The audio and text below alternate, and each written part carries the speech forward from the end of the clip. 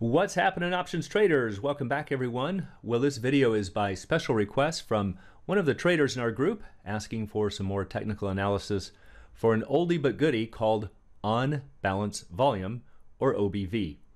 One of the things that I really like about this indicator is that it's intuitively appealing. It makes a lot of sense.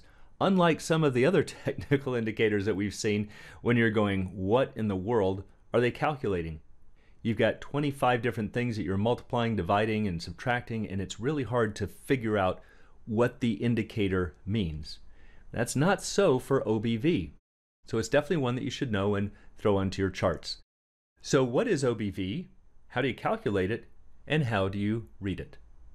Well, unbalanced volume was developed by a guy named Joe Granville back in 1963. So as you can imagine, computers were not real prevalent, and we don't have all of the fancy technicals that we do today. And again, that doesn't mean it was bad, but a lot of the indicators from back then were all done by hand, so they tended to be on a simpler level. And what this one does is it just measures cumulative volume. We're just going to keep a running total. Up days give us positive volume, down days give us negative, and we're just going to tabulate it. So what it does is it adds volume on the up days and it subtracts volume on the down days. And again, it's just keeping a running balance or a cumulative total. So the basic idea is that traders can use divergences between OBV and price to predict reversals. Most of your technical indicators have a divergent type of interpretation to them, and OBV does as well. But you can also use it to confirm trends. So if we're seeing that the stock prices are running up, is this a trend we can have confidence in? Well, let's go take a look at OBV. And if OBV is also showing a very strong uptrend, then yes, more of the volume is being attributed to the up days. And we can do the reverse for the down days. Now we can also use it for the divergent method by seeing if maybe the stock prices are going up, but OBV is going flat or down.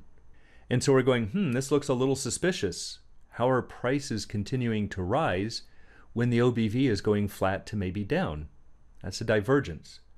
But the reason that all of these interpretations work is that in the world of technical analysis, it is widely believed that volume precedes price.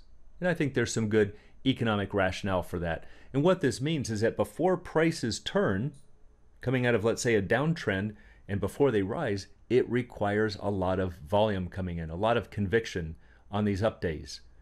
And sometimes you'll hear technicians talk about volume in terms of conviction. If we're seeing an uptrend, but there's not a lot of volume, you have to say, not a lot of conviction. We want to see a lot of traders pouring in to confirm that. So if we're seeing prices drop, but the OBV starting to rise, we would say that's probably a reversal point. So again, fairly straightforward with the calculations and the interpretation. But just to make sure you understand, let's jump over to an Excel spreadsheet and take a closer look at the calculations. All right, so now we're into an Excel spreadsheet, and I'm going to use Apple, and I'm looking at 3 months worth of data from 3/15 all the way down through 6/14 of 2021, which was yesterday's date. So it's just the past 3 months, and the only price that we need is the closing price. So these prices right there are the closing prices for those days. The first thing that we need to do is to figure out if any particular day was an up day or a down day. So let's say that we're going to make our first data point March 16th. So the stock closed at 125.57. Previous day was 123.99. So this is an up day. We're going to make this a positive 1 to signify up. And I've also color coded it in green to be a nice visual that this is an up day. Now the volume on that day was this 115.2 million.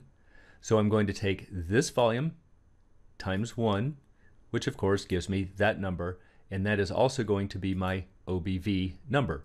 Now you might be wondering, why am I not using this volume from 3/15? And that's because I needed 3/15 just to figure out if this day was an up day or a down day. So we kind of have to ignore this volume. So we need 2 days to get our first data point. So right now we've got an OBV of 115.2 million. What happens next? 3/17. Stock closed at 124.76, and that was down from 125.57. So that becomes a -1 in this column. The volume on that day was almost 112 million. So we take -1 times this, and that of course gives us negative of that number. So the OBV is just going to keep a running total. So we're going to take 115 million positive, combine it with minus 111 million. So now we're down to 3.3 million. That's what's meant by a running total. So if we had another positive number, if this was positive 111, we would add those two. And we just keep going all the way down the list. And once we have this column and we chart it, that's what you're looking at over here in blue. So some of the ways that you would read it is, let's say if we were looking at the stock price as well, if the stock price was going up and we're going, is this trend for real? Well, we might look at OBV and say, oh wow, look at the volume coming in behind this trend. Most of the volume is coming in from the up days. So we would say, yes, this looks to be like a for real trend. But what if we looked at the stock prices were continuing to rise, but we saw this, or maybe even saw this? That's a divergence. We would say the stock price is rising, but OBV is showing that there's not a lot of conviction behind it. The OBV is actually going sideways to down, and then we would say that's a divergence. And so that's really just how easy it is. If we were watching the stock prices fall, and we saw this as well, the OBV falling, we would say that's a very strong conviction, probably a very powerful downtrend. But what if we saw the stock prices continuing to fall, but we saw this? We would say, this looks a little odd. Why is OBV rising when the stock prices are falling? This would be a divergence. Again, assuming that the stock prices were in fact falling. So that's really just the two basic ways. Now there are some ways where people will use them as support and resistance points. I don't know if I find them to be all that useful. For me, the most powerful signals come from the divergences. So now that you have a basic understanding of OBV, let's take a look at what our final result was. Somewhere around minus, let's call it 87 million for Apple. So depending on where your broker's platform anchors or where it starts, you could get different numbers. But the numbers aren't so important as the shape of the graph. So for our small set of calculations here for 3 months, we should be at about minus 87 million for Apple. So let's go over to E-Trade, find out how to put OBV on the platform, and then we'll do it in Thinkorswim. Okay, so now we're into the E-Trade platform. I'm looking at Apple, and to put OBV on your platform, come up here to Studies, slide down to All Studies, and over here under the O's all by itself, can't miss it, On Balance Volume, click there. Don't get a lot of parameters to change other than just the color. And so we choose Save, and there is our OBV. Now you can see that E-Trade is showing it at about 3.98, almost 4 billion. So they're obviously starting at a different point from where we were 3 months ago. But again, the important thing is more about the shape. And so if we were to look at the graph that I had in Excel, it had about this shape. So don't get too worried about the numbers as much as the shape. So the reason we're getting different numbers is because E-Trade is anchoring back somewhere, maybe a year, not really sure. But one thing I have found out, little side note, if you go back in E-Trade far enough, you'll see it kind of spin like that.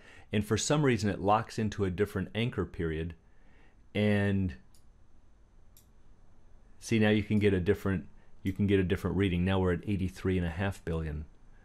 So something throws it. And unfortunately, it doesn't surprise me a lot with E-Trade. They seem to have some calculation glitches in here. But once again, if you happen to notice that, don't worry too much about it because it's not really going to affect the interpretations.